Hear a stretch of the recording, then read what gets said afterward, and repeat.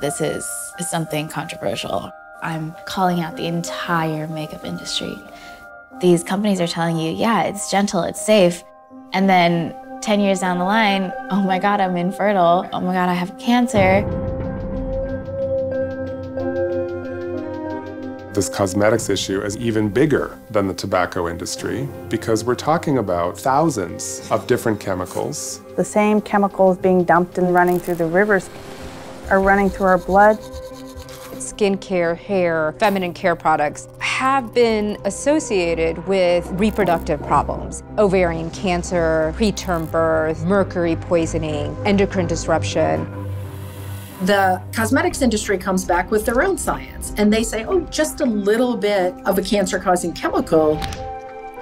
You have no way of knowing what's in your product. Wealthy, big corporations don't allow regulations to happen, who allow people to be harmed. One person versus a humongous pharmaceutical company. I hope that with this self-experiment that I'm doing, it'll catch people's attention. So you have higher levels than most Americans in at least 3 of your samples here.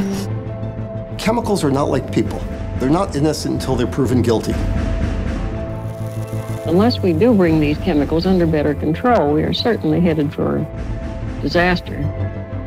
We don't want to wait 60 years to find out that some chemical we use in hand lotion is causing breast cancer.